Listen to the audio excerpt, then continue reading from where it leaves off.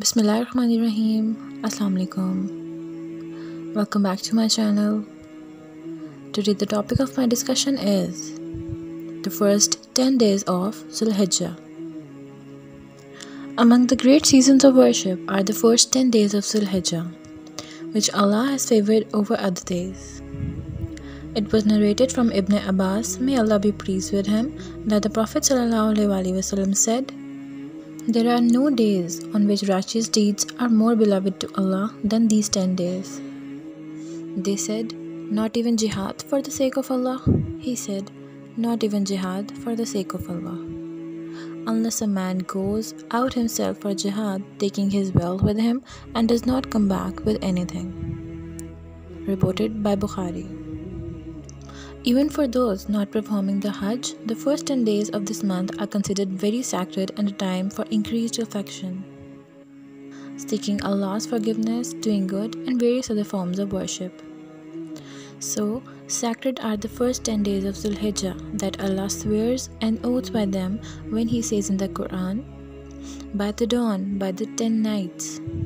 It's in Surah Al-Fajr 89, 1-2 ayah. Swearing an oath by something indicates its importance and great benefit.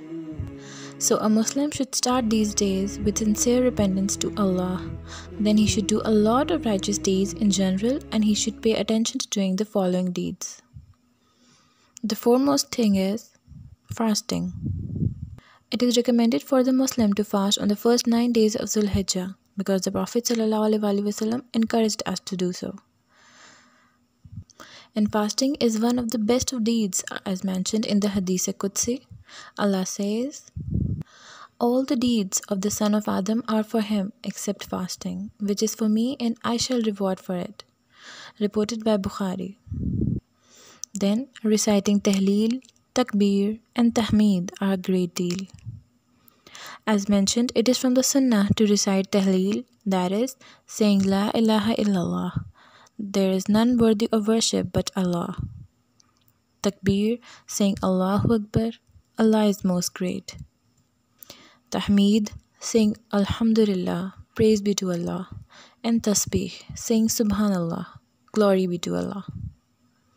During the first 10 days of Dhul Hijjah, we should say these words out loud in the mosques, homes, streets, and every place in which it is permissible to remember Allah.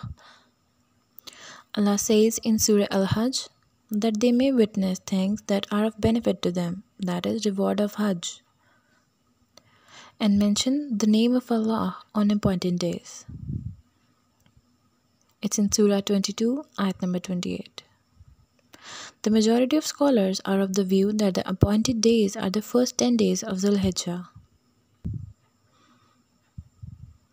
because it was narrated from Ibn Abbas, may Allah be pleased with him, that the appointed days are the first 10 days of Dhul Hijjah. The way of doing takbir in these days are as follows.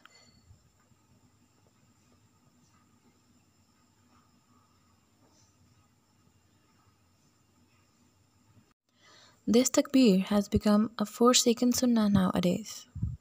Especially at the beginning of these 10 days, you can hardly hear it except from a few. It should be recited out loud so as to revive the sunnah and remind the heedless. It was proven that Ibn Umar and Abu Hurairah, may Allah be pleased with them both, used to go out to the marketplace during the first 10 days of Dhul Hijjah, reciting the takbir out loud, and the people would recite takbir when they heard them. That is, the people would remember the takbir and each one would recite it by himself. This does not mean that they recited in unison. That is not prescribed in Islam. Reviving sunnahs that have been forgotten brings a great deal of reward, as it is indicated by the words of the Prophet ﷺ. "Whoever revives one of my sunnahs that has died out after I am gone will have a reward like that of everyone who does it, without that detracting from the reward in the slightest." Reported by Tirmidhi. Subhanallah. Then, doing Hajj and Umrah. One of the greatest deeds that can be done during these 10 days is Hajj to the sacred house of Allah.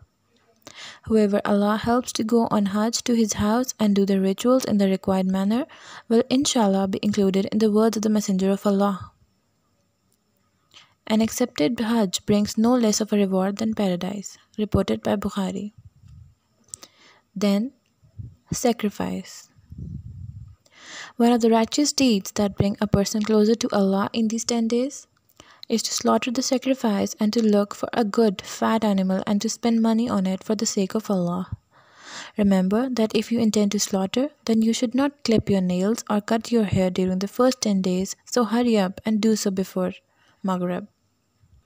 One of the reasons for such is that we are resembling the people in Hajj by sacrificing an animal, so we are allowed to share one of their conditions of not being allowed to cut their hair or nails. Number 5. Read more Quran. Number 6. Pray all the Sunnah prayers. Number 7. Pray the night prayers. Number 8. Give charity. Number 9. Spread knowledge. Number 10. Repent to Allah and seek forgiveness from previous sins. Number 11. Increase in asking for forgiveness by saying Astaghfirullah. Number 12. Fast with your body too. That is, don't look at haram, don't speak haram, don't listen to haram. Number 13. Make dua for the Muslims worldwide.